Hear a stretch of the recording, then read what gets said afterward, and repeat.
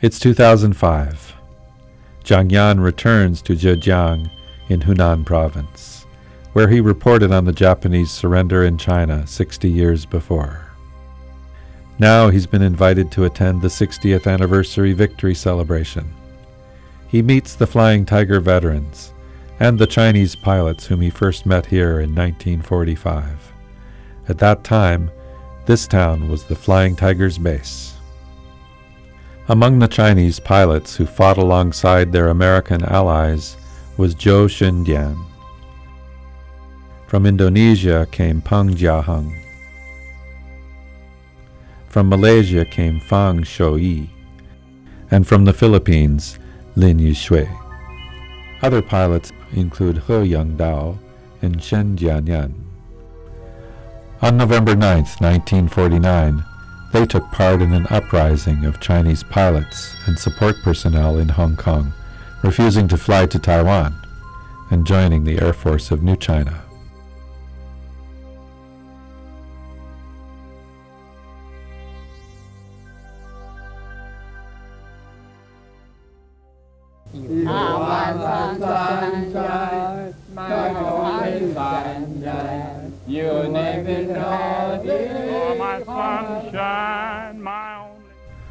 Among the people interviewed by Jiang Yan is Lin Yushui, one of the Chinese pilots in the U.S. 14th Army Air Corps.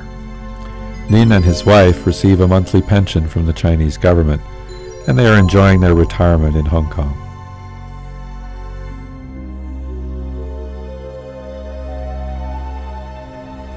He flew 89 missions, shot down 6 Japanese planes and destroyed 9 more on the ground, and he received 14 combat awards.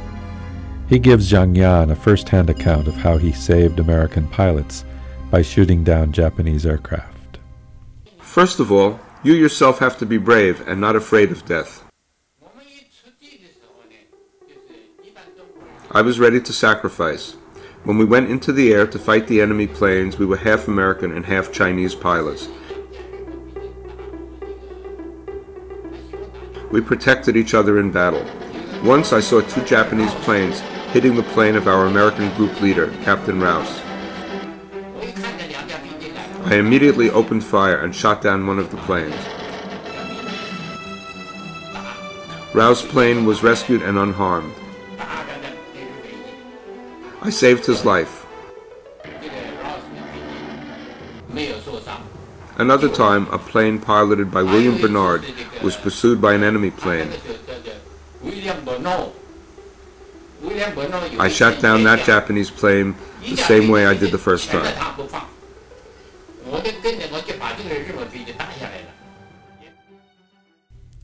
In 2006, Lin Yushui was given a special honorary award by the U.S. government. Thank you, sir. Thank you very much for everything you did for your country. Due to poor health, Dick was unable to come to China for the 60th anniversary victory celebration. He received newspaper clippings, photos, and videos mailed to him by Jiang Yan.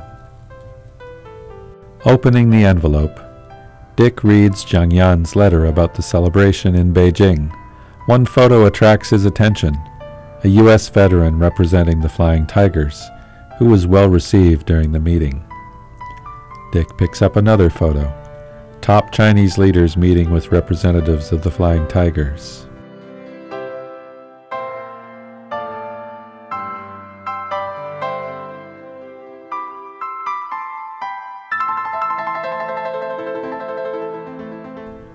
President Hu Jintao said, "In the battlefields of China, the Flying Tigers fought side by side with the Chinese people and army against the Japanese.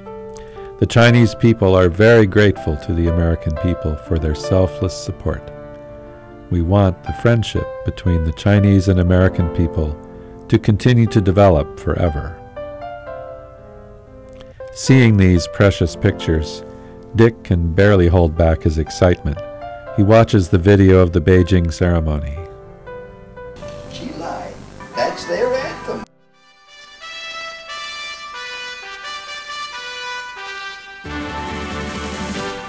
"60 years before, Dick often heard China's national anthem, March of the Volunteers, while fighting in the war against Japan.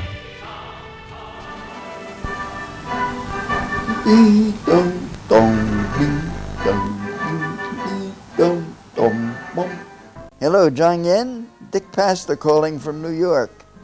I'm watching the 60th anniversary films, and I couldn't resist calling you to let you know that we are alive and well and admiring the 60th anniversary. Wish we were there. Now seeing these pictures on television and all that's come out of that period is a great reminder of the strength of the people. And they did it, and we're glad that they did it. That's all. Take care. Sai Jian, old friend. Bye-bye.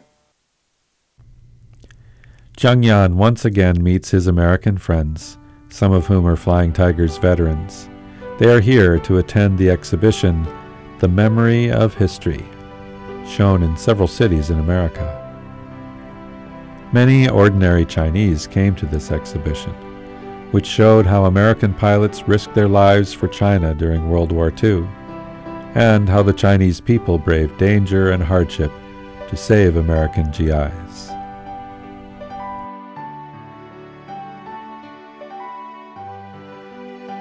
Murdered nearly 250,000 people in retribution for the Chinese helping a handful of American aviators get out and get back into the war.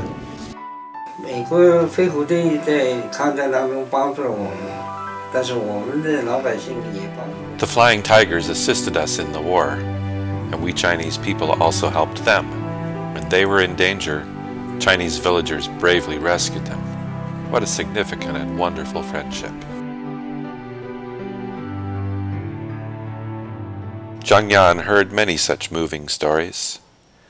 He Romei, a Chinese woman, was thrown in jail because she helped to rescue 8 Americans. She was tortured, but never turned over the Americans. She fought till the end and was finally rescued at the end of the war. Rescuing American pilots in areas under Japanese occupation was incredibly risky, but Chinese civilians did risk their lives to aid American pilots, and some died as a result. On one occasion, the Japanese believed villagers in the village of Jiangshan, Zhejiang province, were hiding Americans. To intimidate the villagers into handing over the Americans, the Japanese savagely bayoneted 27 defenseless villagers. For over half a century, Doolittle and the American airmen never forgot this sacrifice. One of them is this old Chinese woman, Zhao Xiaobao. The veterans regard her as a real heroine. Zhao Xiaobao has become the symbol of all warm-hearted Chinese people who once risked their lives to save American pilots.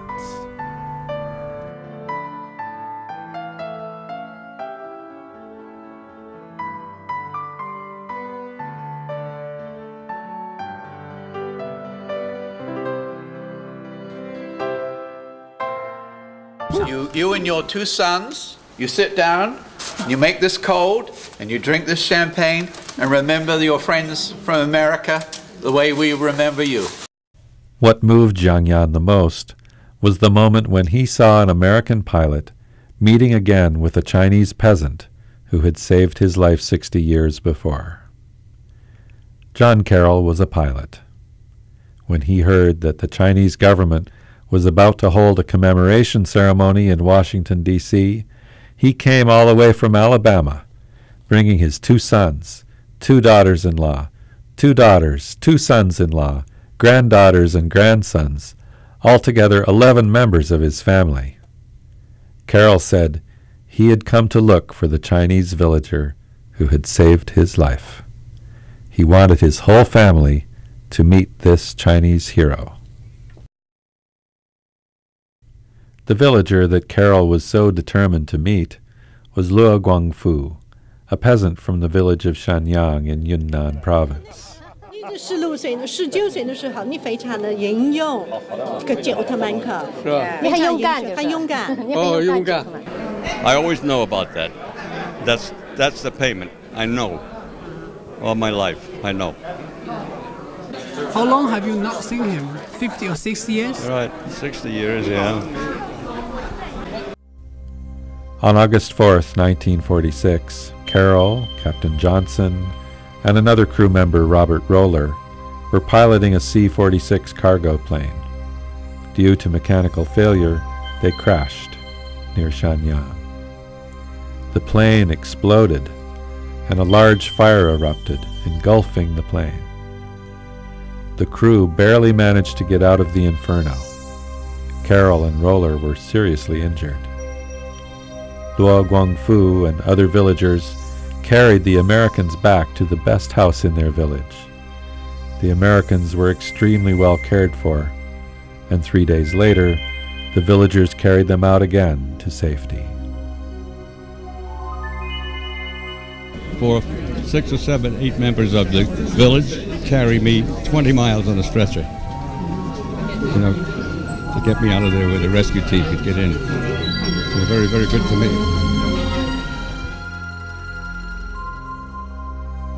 For 60 years, Carroll, Johnson, and Roller did not forget those Shenyang villagers who saved their lives. Unfortunately, Roller had passed away, and Johnson's physical condition was weak. But Carroll came to the reunion on behalf of his fellow soldiers to fulfill their dream of saying, "Thank you."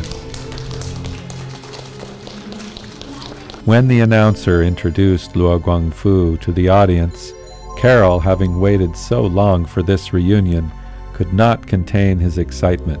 He got up immediately to hug the man who had saved him, with whom he had lost touch 60 years before. And Luo Guangfu immediately recognized his old American friend.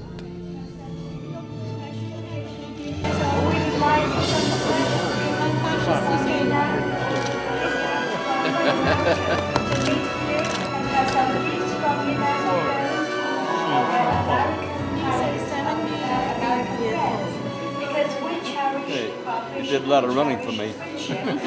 I won't forget. I miss you very much. I won't be here long. You will be here long. 他说呢，他已经活的岁数很大了。But you have your children, you have all the, we have all the younger, wonderful younger generations. Yeah, you'll be around, I'll be around again. What about all the friends that you had? 就说你那些老朋友呢？你那些老朋友呢？有些都不在了。Many of them are gone. Right. Only him But left. such courageous people. The spirit of the Flying Tigers and the deep friendship forged in war was handed down to a second generation in both nations. And today, this legacy of friendship between people on opposite sides of the world is being passed on again to a third generation. Every time Zhang Yan came to the United States to visit, his old friends were moved.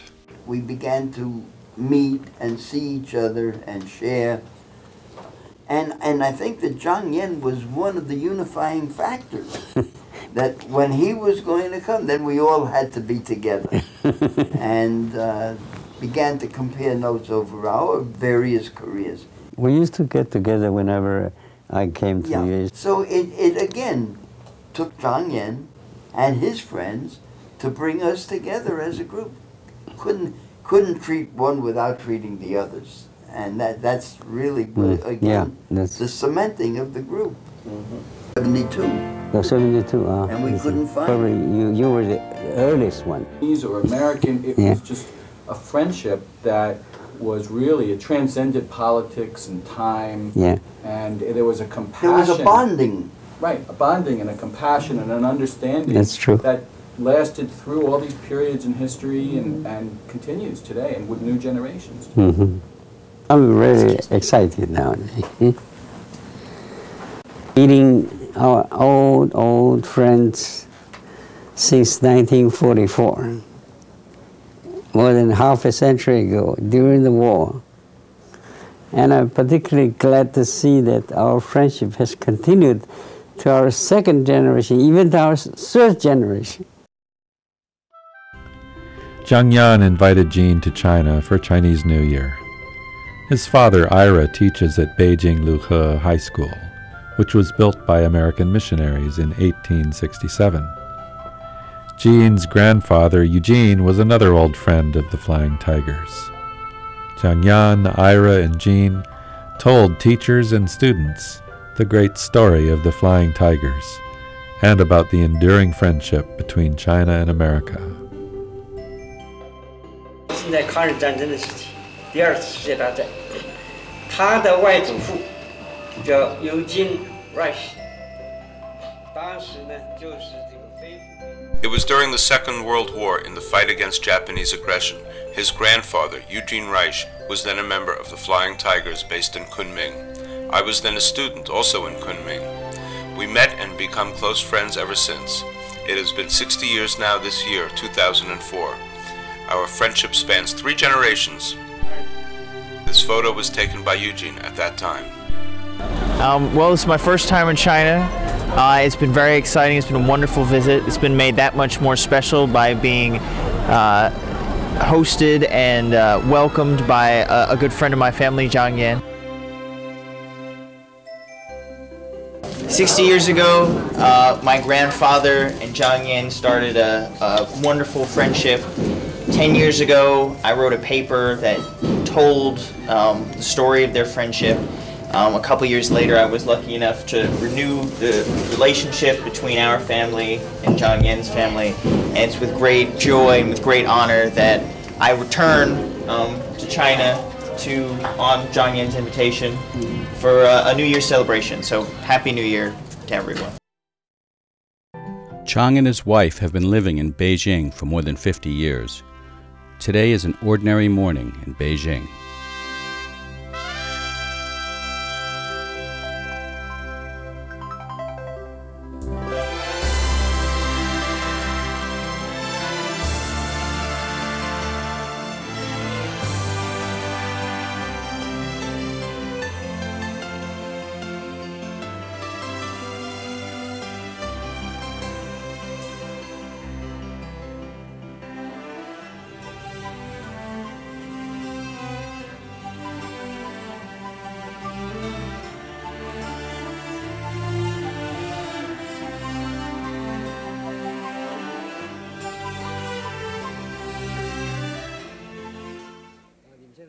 Where are you now? In the park? We will join those people who come to the park to sing together.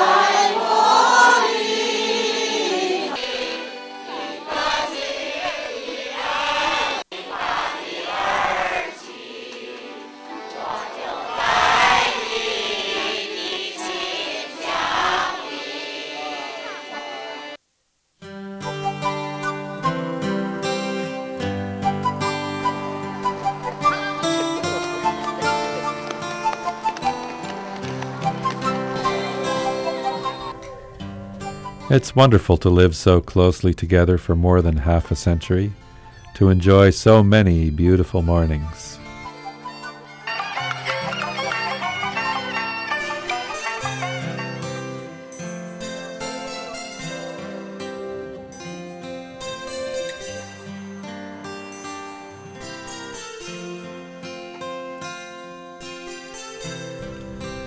Returning home from morning exercises, Zhang Yan and Pei Yusen receive an email from Dick and his wife Naomi. Hello, Zhang Yan and Pei. Dick and I are writing now to tell you that since we returned from China, we no longer live in Queens, but have moved to Manhattan. Living in a house for the elderly together with people of our age, we are provided 2 meals each day so that we no longer need to cook or buy food. Living comfortably in a nice place and good environment with 2 parks, on both sides and near the Hudson River. We often go to Central Park for a walk and reading books, enjoying the easy life of the elderly. Being in such an environment and seeing the various activities of the men and women and the old and young, we feel great pleasure. I think you may also have the same feeling while enjoying yourself in the park in Beijing. No, you don't. Why not? Look at them coming. They're going the wrong way. What? You're dragging me in the wrong direction. Honey, we want to get a cab right at that corner. No, right here, not there. Well, if you flag him here, he'll come around. You gotta flag him.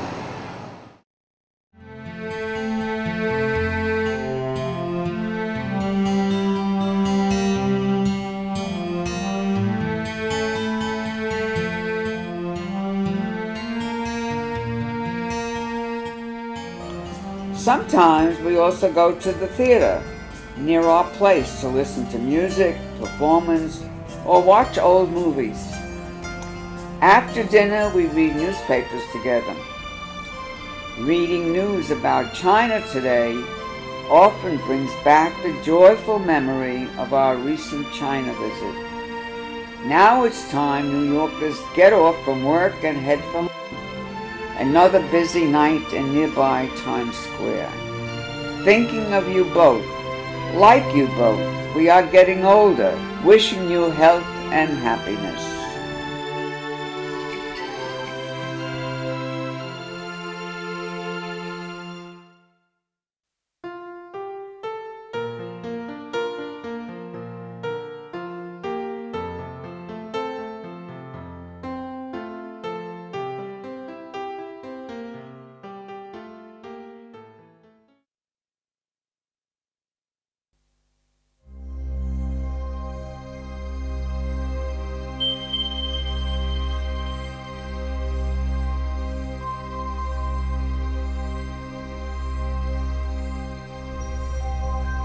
No matter how much time passes, we must never forget the sufferings of war, nor should we forget those distant friends who once came together to help each other.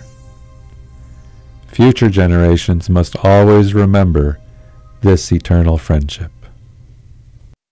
是的，要把这些感人的故事代代地传下去。 We must pass this moving story on from one generation to the next. Since 1980, when I first came to the United States, I have been invited by the U.S.-China People's Friendship Association to speak at their national convention, to show the delegates the development of New China through the screening of documentary films.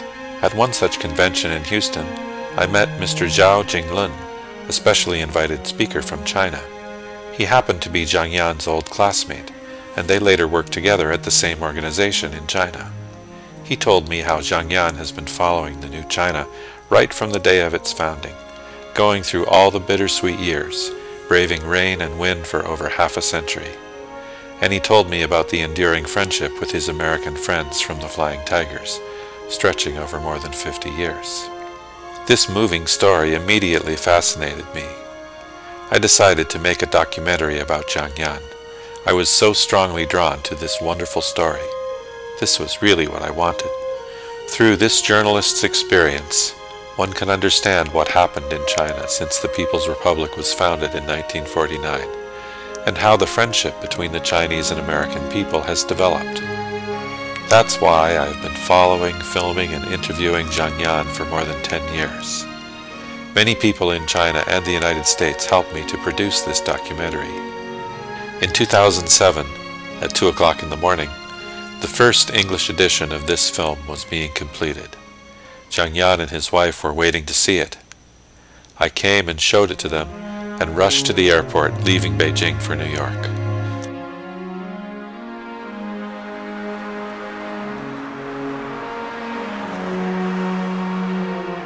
On the way, what I thought about most was that Dick Pastor and his wife were eagerly waiting to see this documentary. Air China brought me back to New York.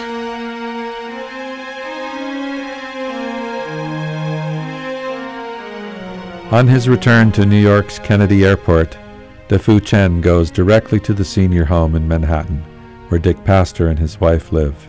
He is anxious to deliver an early version of the film you are watching to his old friend. But on the way, he learns that Dick has been hospitalized.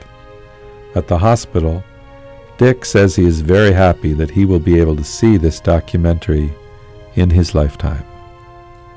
On the day Dick returned home from the hospital, DeFu Chen immediately brought him the English version of this documentary. His long-awaited dream has come true. Friends used a home camera to record this powerful moment. Which led to their world-renowned nickname, the Flying Tigers. He was interviewed by the American network, NBC. Captain Claire Chennault and the crack pilots of the AVG, the American Volunteer Group, rushed to China's defense. Inspired and moved, Chinese citizens described Chennault and his AVG as tigers with wings, which led to their world-renowned nickname, the Flying Tigers. No, it's been a long time. Many, many years. 60 years. And here we are. Good. Come and sit by my side and leave me. Do not hasten to bid me adieu. Just remember the Red River Valley. Immortalized this chapter in his life, much of which happened before I came around, certainly the beginning of it before I came around, and to be able to see firsthand or secondhand the strength of those connections that were made all the way back in 1944. So a wonderful thing. Very good. Excellent. Very moving. I thought it was great and very inspiring, and it gives me a lot of hope. And I want to go to China now. That I enjoyed it immensely, and I'd heard this story in pieces, and now it all came together, and I kind of get the whole storyline and the sequence of events. The music was beautiful. It was very touching, and I think it's a wonderful documentary. I found it moving beyond words. The reminiscence is a powerful force. And we who live,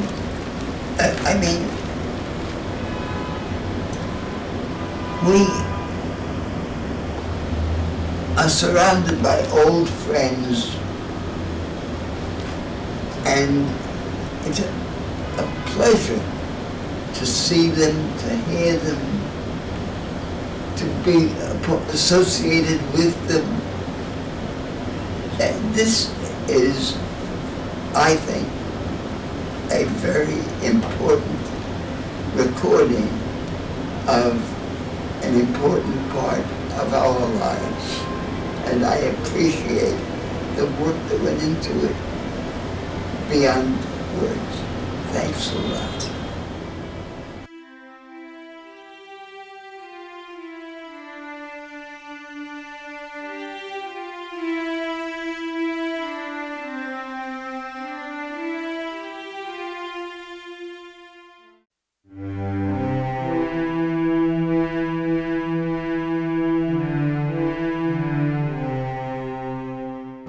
Deeply mourning my dearest friend Dick Pastor. You have made great contributions to developing U.S.-China friendship. You will forever live in the hearts of the Chinese people. And the China scene was a warming one. We fell in love with them. They were hardworking, they were diligent, but they were pleasant, they were congenial. They greeted you. Ni hao. It is the world's most populous country, undergoing one of the most dramatic changes that a society can ever undergo.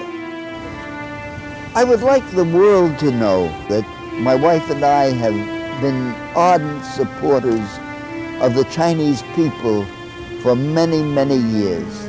We will retain our friendship with the people of China as long as we live.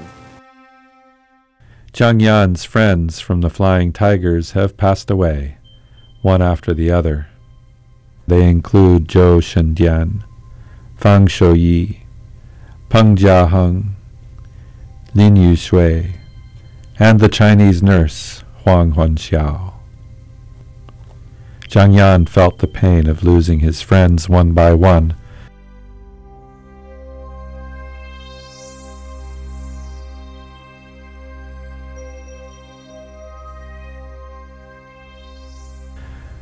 And the most painful was the passing of Pei Yushen in 2009, his dear wife with whom he shared joy and sorrow for more than half a century. Zhang Yan, now nearly 90 years old, continues to work, promoting understanding and friendship between the American and Chinese people.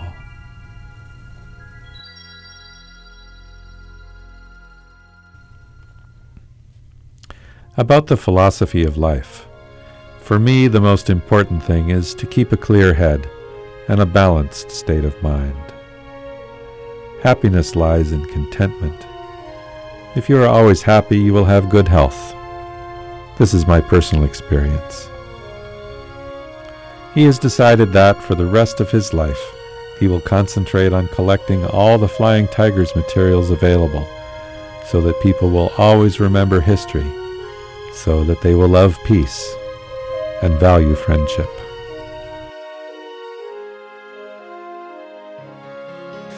I 有一次见到了马士都同志。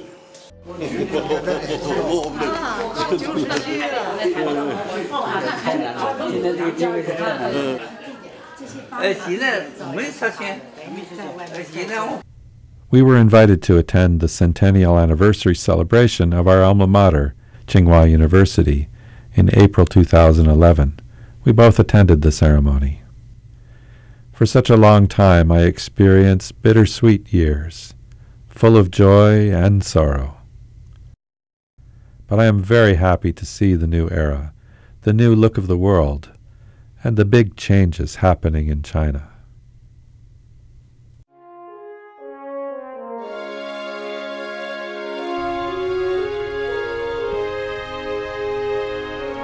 We spent more than 10 years recording these events, following the people who changed history.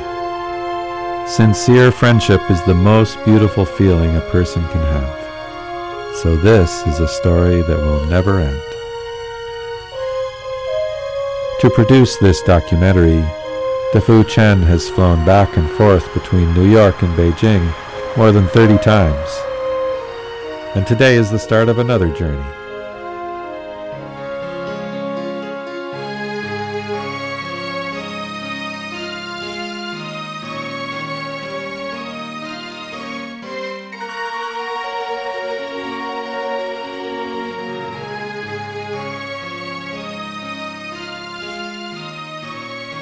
The next station is Sanyuanqiao. Sanyuanqiao is a transfer station. Passengers for the Airport Express, please prepare to get off.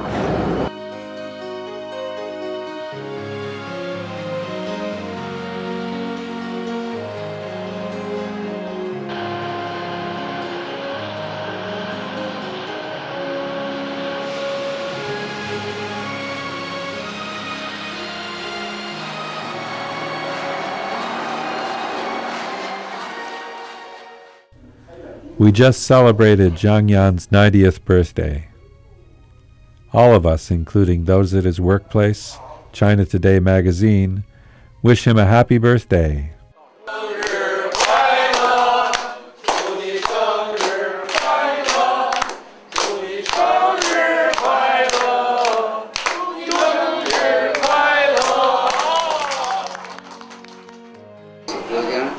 Keep 活一天，干一天，快乐一天。谢谢大家。